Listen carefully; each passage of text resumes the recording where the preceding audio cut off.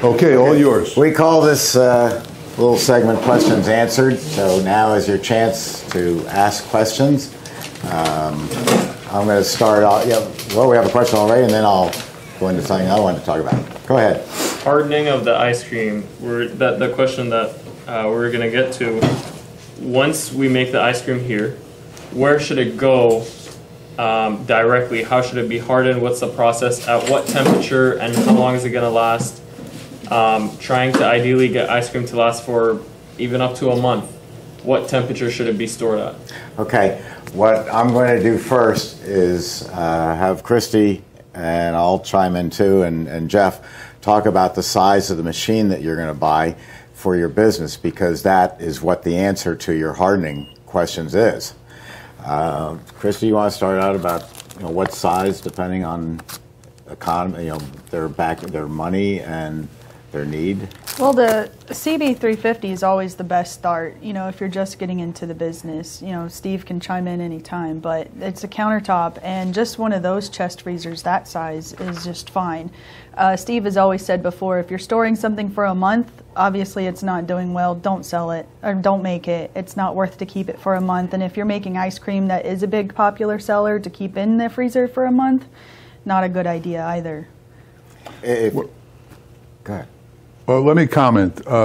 His situation is a little different. He's not buying it, putting it in, and waiting for customers to buy it for a month.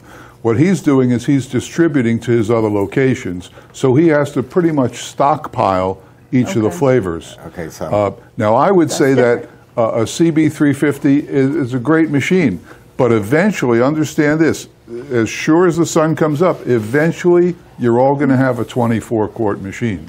There's no question. If you can afford it from the get-go, just get it. But don't go into debt to get it.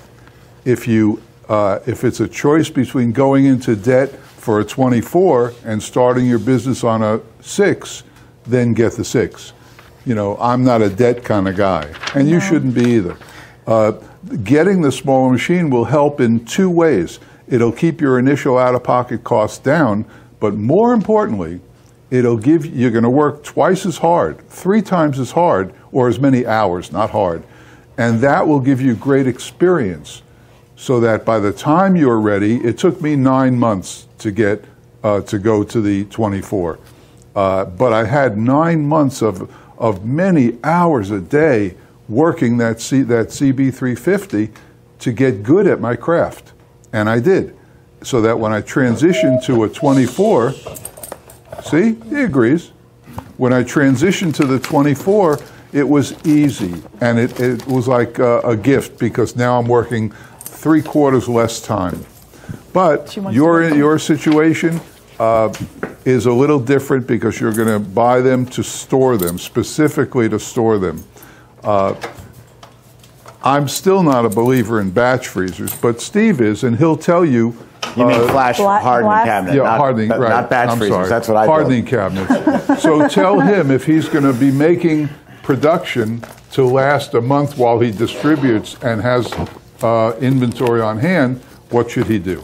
The underlying answer to your question starts off with what size machine you're going to get.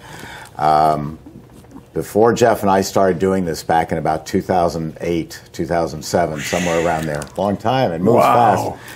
And 429 videos ago, plus we did live TV. Live, it was always live. It was live for a long time. This here was live. No editing, went right out. On the World Wide Web. Yeah, right out. Before Jeff came along, the average store I was putting up was $150,000. Sometimes we would scrimp and do $100,000. That has changed completely nowadays. I mean, I can't imagine spending $100,000, even if you had it. What changed? Banks stopped loaning money. Banks, if you've noticed, only give money to people who don't really need it. Sure things. You cannot, absolutely sure things. And so the average one of us, any one of us in this room, would have a hard time getting a loan. Even me running a corporation, they would give us a hard time getting a loan for $100,000. You know, they want just your soul in order to get that. So that's out of the question. Putting it on credit cards is the worst thing you could possibly do because you'll never get out of debt. The interest rates are 22%, and it's geared for you. Oh, sure, just put it on your card and pay $114 a month for the next 30 years. So that's not a viable way to do it. So here comes Jeff along with his something like 78 square foot store.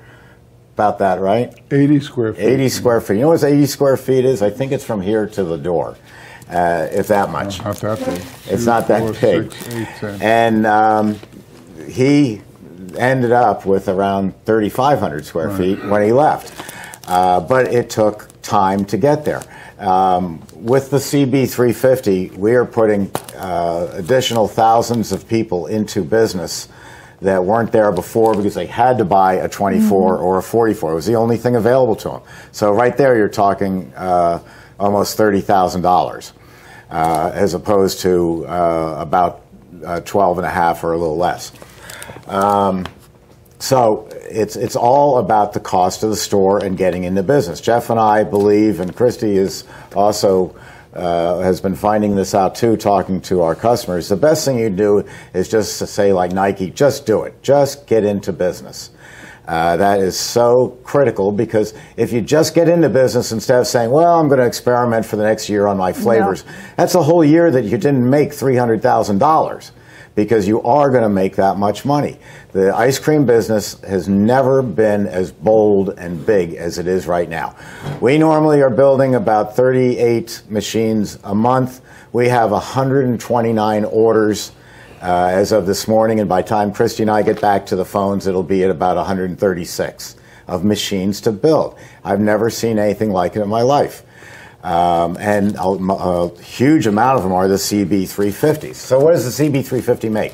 It makes 1/4 as much as the 24 quart. So like Jeff said, you can bang out a lot more ice cream if you have a 24. But it's a non-starter if you can't afford $30,000. If you can afford, it's currently 12.3. By the time people see this video, 2 years from now, it'll be a little higher.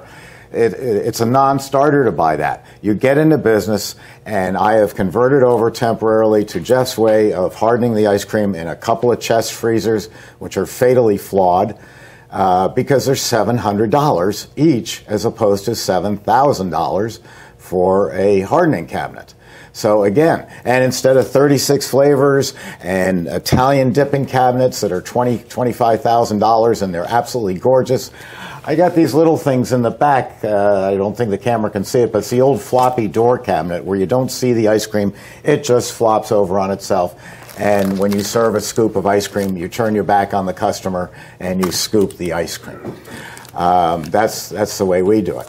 And now, what has happened, the CB350 came out in 2008, I believe, September of 2008. And all those people have had those machines for 10, 12, 13 years. And over that 13 years, their businesses, some of them, wait 2 months to order a machine. Some go 5 years before they go to a bigger one. But they, like Jeff said, they do go to a bigger machine.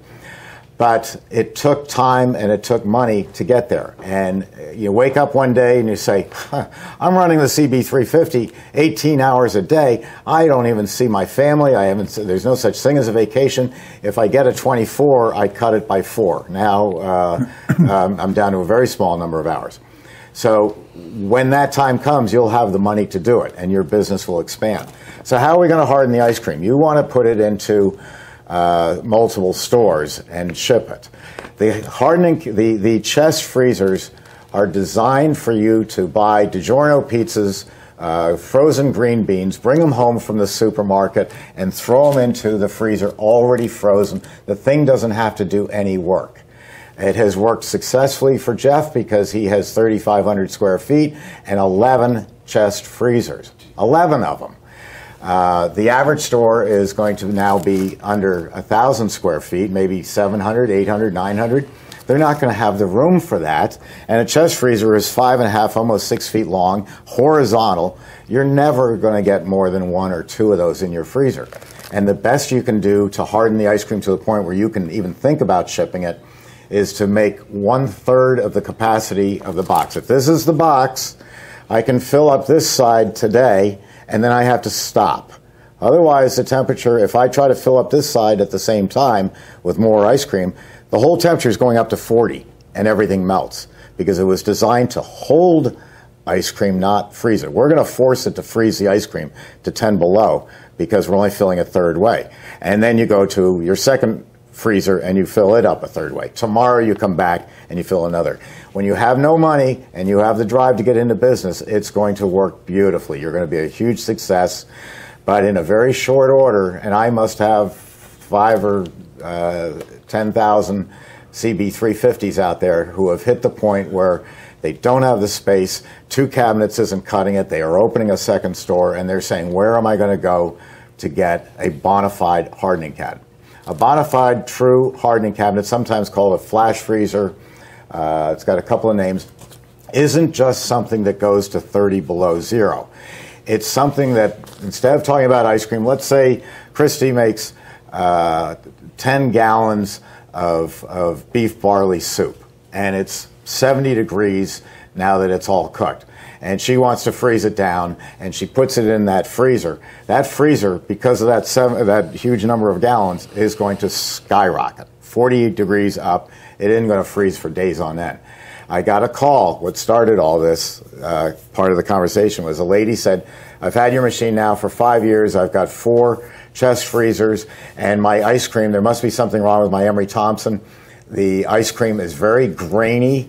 It's very icy. What's gone wrong? So Christi looked up her records, found out that she had bought new blades after 6 years. She bought new springs. The machine's in perfect working order. Her volume went up so high that now she's filling each box completely full and then going to another one, and it goes up to 40. It all melts, and then it goes down to 10 below in about 15 hours, and it's all just icy junk. So to do multiple stores like you want to do and to hold the ice cream, you need a hardening cabinet, not just something made by True that says, oh, we go to 30 below. They go to 30 below until you put that soup in there, and then it goes back up to 40. You need something that pulls the heat out of the ice cream. And right now, there is only one on the market, and that is Kelvinator. I am looking into, with another company, changing that and coming out with a reasonably priced hardening cabinet sometime, hopefully by the National Ice Cream Retailers Association show in November. Hope to show it there. And it'll be affordable. And it's going to allow these people who, I'm still going to say to you here in the audience, I've got $30,000 and I want to get into the ice cream business, fine. CB350 or CB200 and 2 chest freezers. That's the way we're going to get you into business. But then when you open that second store, when restaurants start asking for your product, and the corner store that sells cheese and wine wants your pints of ice cream, you're going to have to go to a hardening cabinet. But just like you don't have the money for the hardening cabinet now, in a couple of years of running one of these machines, you're going to have plenty of money. It'll be a no-brainer to say, Steve, send me a hardening cabinet. So that's where we're going. It's unavoidable unless you have 3,500 square feet and 11 chest freezers. Now, Jeff's new business has 3,800 square feet, and he can buy all the chest freezers he wants and continue doing it his way. But most of us will never be able to afford the rent on 3,000 square feet or 2,000 square feet. 1,500 is going to be difficult. And yes, sir. What about the difference between a walk-in and a blast freezer? Good question. The difference between a walk-in and a blast freezer. The chest freezer, what's Excuse so me, nice I'm going to go hang myself in the bathroom for a minute. The chest freezer, you open the door, and cold air is heavier than warm air. It all falls, it all stays there. That's really nice. You can practically leave that door open all day long on your chest freezer, and you're not going to lose a lot of cold because cold air falls. I wouldn't do it, but you can. When you buy a vertical hardening cabinet with powerful blowers, very powerful compressors, goes down to 30 below and stays there, every time you open the doors, you're losing all the cold. And you close, and you're sitting there staring, and you're going, where did I put the mint chip? I'm going to try to solve that on the hardening cabinet I'm coming up with, is we're going to have an ability for you to know where everything is. It's going to be very simple, too.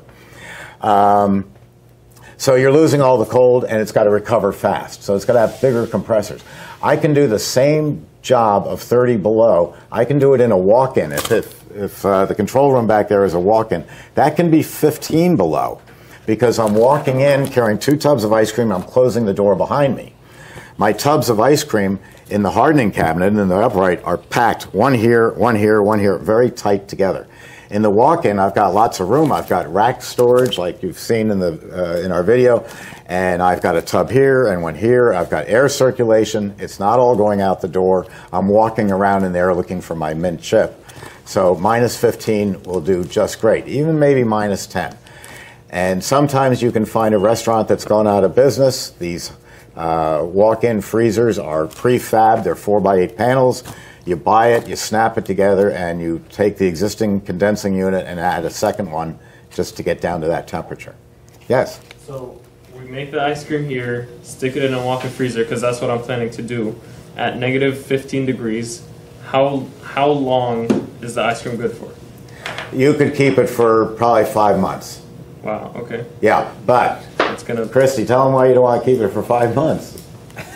The wrong flavor. If you're keeping it for that long, it's not worth even making anymore. Right. So I wouldn't make that far ahead either. When I see like big chains, like for example, After's Ice Cream in California. That's one of mine. I know.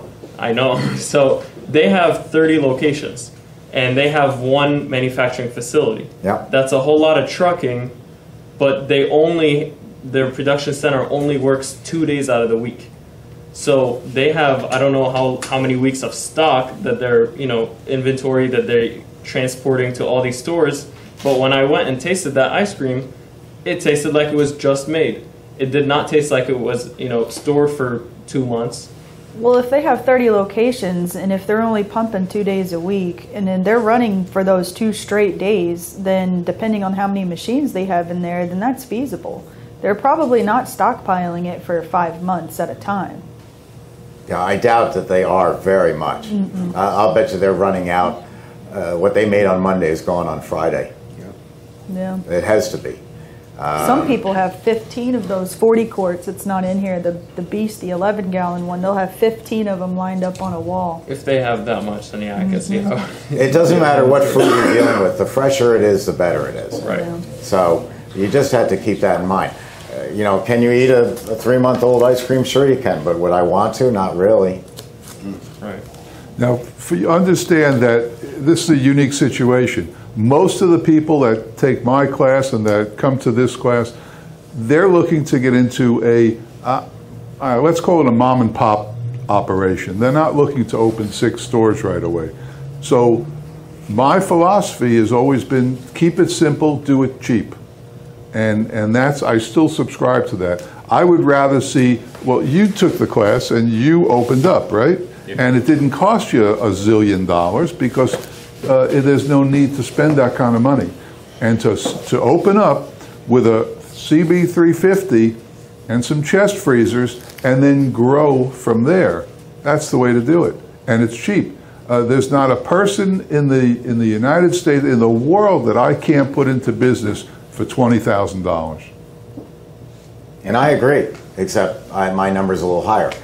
Well, 12,000 is the machine. It just drives me nutty when I hear people say that they've hired an architect or a food consultant. Right, food, they want, quote unquote. right. And they want granite countertops, and they want fancy lighting, and they want a checkerboard tile floor. It's you. Oh, and they've got their T-shirts and their hats, and then they call and go, I want a machine. Yeah. The key You're opening is, next week? it's Sorry. very simple. You want to make the best product you can, which we can do, which you've seen being done already. And certainly the people in my class, they now can make the best ice cream in the world. That's something, to open a store knowing in your heart that you make the best ice cream in the world. And if there's 7.5 billion people on the earth, how many people like ice cream? Hello? 7.5 billion. Every one of them. Every one of them. So you're opening a store. Don't worry about granite and fancy signage and all that. You're opening a store that has a product that every single person who drives by or walks by or calls you up wants. They all want it. They all want great ice cream. And even if there's a place next door or down the street that has ice cream, it's not what you make. You make the world's best ice cream. I'll tell you what people want in a store, because I've thought about it. What if I had, you know, like you see on TV, what if I had prep tables with cameras looking down and TVs behind me? Would it really make my presentation better? I don't think so. I don't think it would improve on it. If I was doing a store, I'm going to do it exactly like Jeff. I agree with him 100%. Get in for as little money as possible. But I also want to look at one other thing, and that is get them in and get them out fast. Because Americans don't like to sit and wait for anything. And if I see a long line and I have to wait an hour and a half, I may do it once. That was the demise right from day one of Thai pan ice cream, where you had a refrigerated plate and you're moving it around like this and serving. 6 minutes to make one serving. 10 people. 10 people is no line at all. That's an hour wait. The nitrogen, that's 6.5 minutes. 20 people times 6.5 minutes. You'll do it once as a novelty and never come back. You want a store where you can move the traffic without them feel like they're being moved. So if you have to spend a little bit on whatever it takes to motivate that, you know, particular thing, that's what you want to do. But, you know, if Nike has it right, just do it. Just get into business and you won't believe the amount of money that you're going to make. And the location doesn't have to be, 20 years ago, if I was talking to you, the location would have had to have been the best, richest town in the United States of America, on Main Street, on the corner. Nowadays, we all do it. Paula and I are doing it. You know, hey, let's go out to dinner tonight.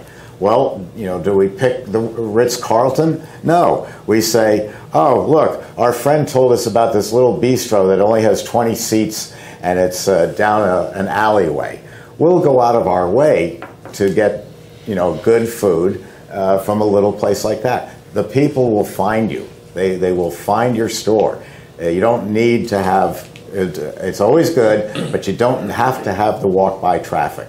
You have a location that is easily accessible, it's safe, and they'll come. And signage. Like you said, on the floors, nobody's going to come back to your store because they remembered how pretty your floors were. That's right. They're going to come back for your ice cream. Who else has questions? Well, or go ahead. Sorry. Question.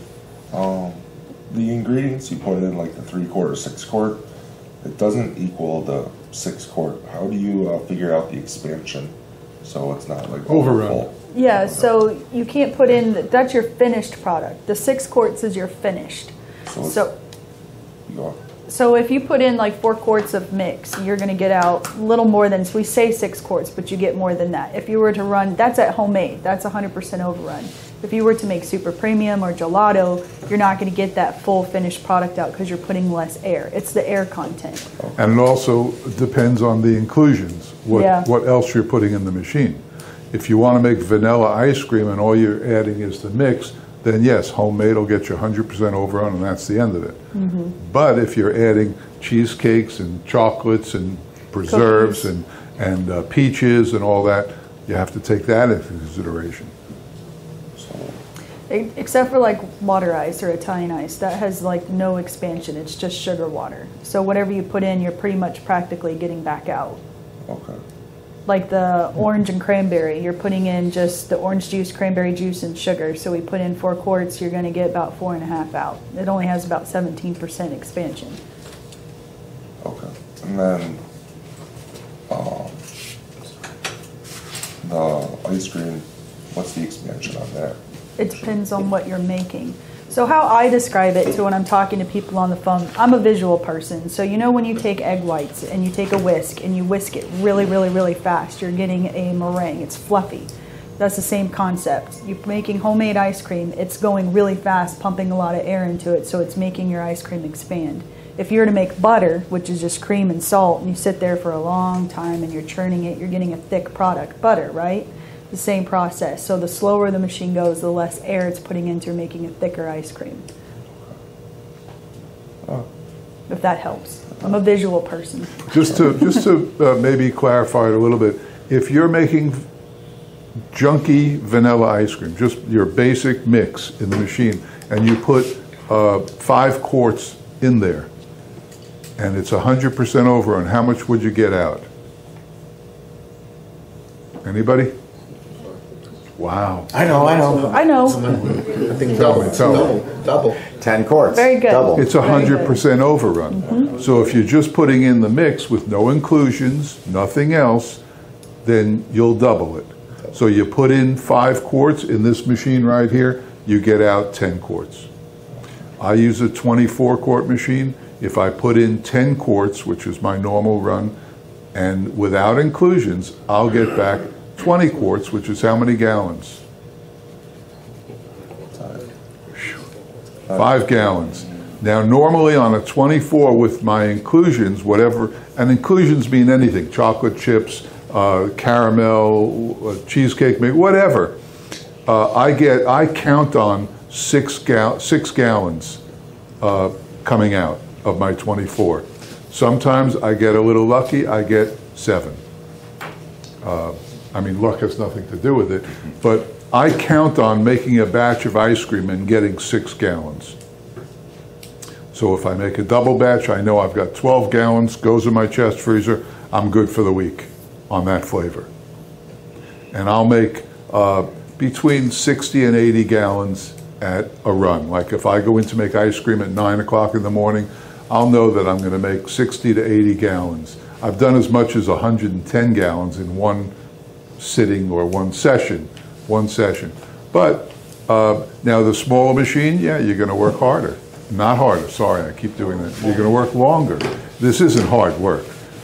Just remember that it's not prudent to make ice cream while your store is open. Very bad idea because you're going to lose focus. Did I add the sugar or not? I forget.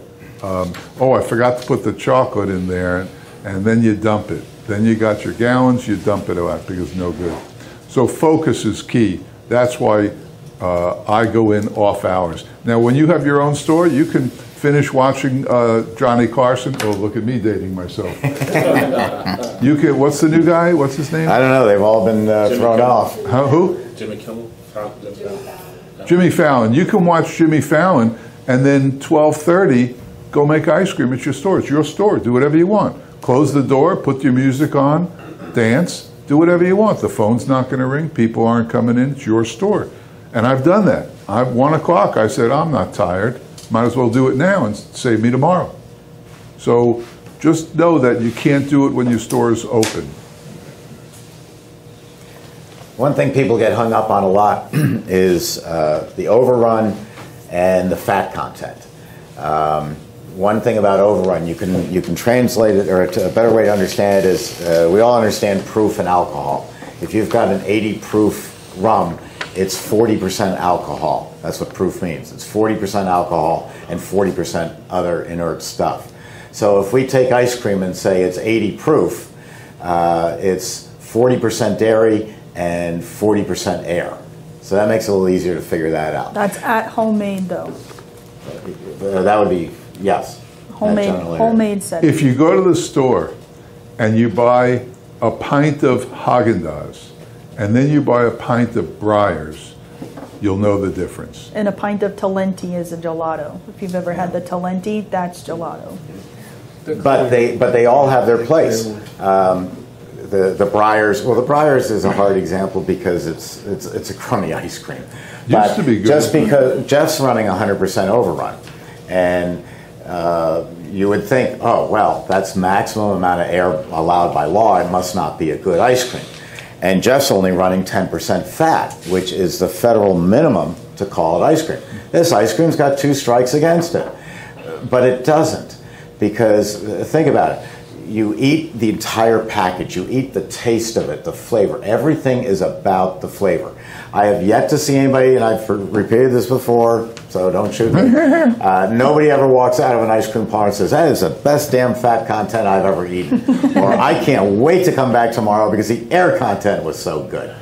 It was the appropriate amount of air and fat for what Jeff was trying to achieve in a good eating ice cream. The turtle cheesecake was good and thick and creamy and rich, right? And that's 10% fat, 100% overrun. Yeah, and I worked with putting Haagen-Dazs into business back in 1971. And Reuben Mattis and his mother were just down the street in the Bronx, and they were trying to make the perfect ice cream to sell in pints. They didn't have a store, they were selling pints. And so they wanted a heavier ice cream, so because they knew with a heavy ice cream, you'd take a spoonful when you first brought it home, you'd have a small portion after dinner, and if you're like me, another spoonful at 11 o'clock at night before you go to bed. You pick at Haagen-Dazs. If you sat down and ate the whole pint, which you can do, you're going to feel pretty darn full. You're sure not going to eat dinner. So they were targeting a specific market for that. Jeff's Ice Cream Parlor wants to give you a nice big portion and leave you feeling so refreshed from it that you say, you know, I'm going back in and get another one. That to me is the perfect ice cream. So don't get hung up on fat content. And fat content, we base it on what's the norm in your area. In New York City, it's got to be 16% butterfat, which I think is too high. Yeah, the more north you go, the higher it goes. The butterfat. Because the weather gets colder. So don't take just everything you hear as norms. What you have to figure out is, you know, what is the best product for what you're trying to sell. Jeff is selling 100% correct. He's selling flavor. He's not selling fat, he's not selling air, he's selling flavor. When you eat his ice cream, if Jeff gives you a pale pink ice cream and you taste it, you don't say, oh wow, that's really good. Is that raspberry or strawberry? You know it's raspberry, or you know it's strawberry because he put enough in. That's what the key to ice cream is. And my machines are the only ones in the world where you can adjust the air content. And I'm telling you, that's fine and well because it'll let you tailor, oh, there's that word. They don't make batch freezers. You can specify what you want using my machine, but for the most part, you're going to make a good eating ice cream. That's the goal here.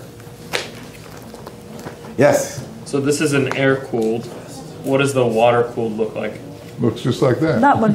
Yeah. Oh, that one's water-cooled? This is the countertops are air-cooled. The big ones come water or air. That's the way we cool the engine or the compressor.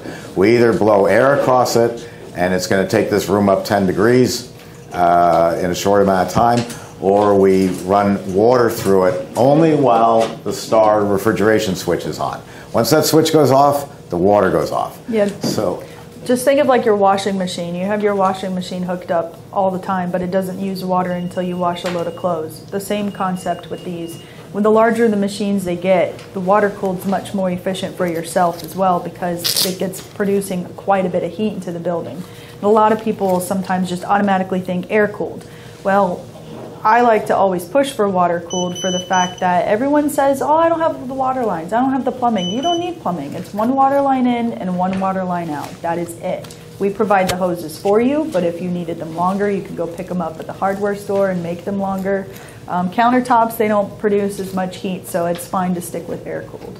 For the 24 quart, how many gallons of water would it run through, say, an 8-hour run? Well, that just depends, and it has a regulating valve on it, so it maintains it. It changes to maintain the discharge water temp. So it can, at open wide, 2 gallons per minute, but that's just depending on how much you're doing if you ran it for 8 hours straight. Yeah, and it's not a fair question. No.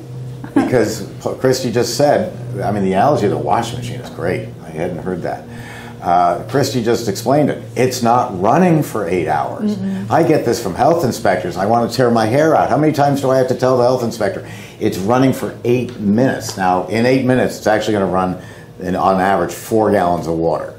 So you can't say per hour because you happen to be a very slow, lazy ice cream maker. You make one batch in 8 minutes, and then it takes you 15 minutes before you get to batch number 2. I didn't use 30 gallons of water in that 15 minutes because the switch wasn't on. So there is no gallons per hour. It's how many batches you're going to do. People complain about, oh, my water bill is so high. Everybody's bill is so high, but it really isn't. Your water bill comes in separately once a month. Whoa, $97 for water.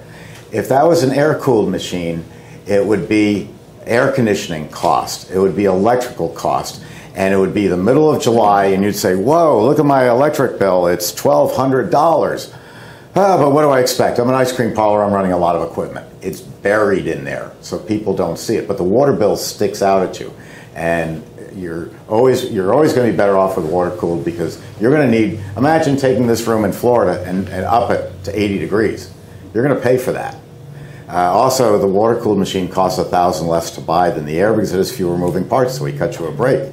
Everybody else goes, air, water, we don't care, here's the price. We actually give you a discount on the water cooled, fewer moving parts. But unless you're in Saudi Arabia or on a septic tank, which you don't want to fill up with clean water, San Francisco, you don't need air cooled. I wouldn't do it. Air cooled can always be converted over by using an air conditioning unit outside. It's called a glycol recovery system, and it pumps cold antifreeze into the machine and back out again. $10,000 to run 4 machines. You can do that. But that's air more cooled maintenance. is air cooled for life. For the next 40 years, that thing is grinding out hot air. And you're going to say, why didn't I listen to Steve and Christi? Are you awake, Jeff? Are you okay? Yeah, I'm just looking at that flap up there. Are you ready for lunch? Do you need food? I'm ready. I have to Okay. go get all that ready, so keep yakking. I'll come help.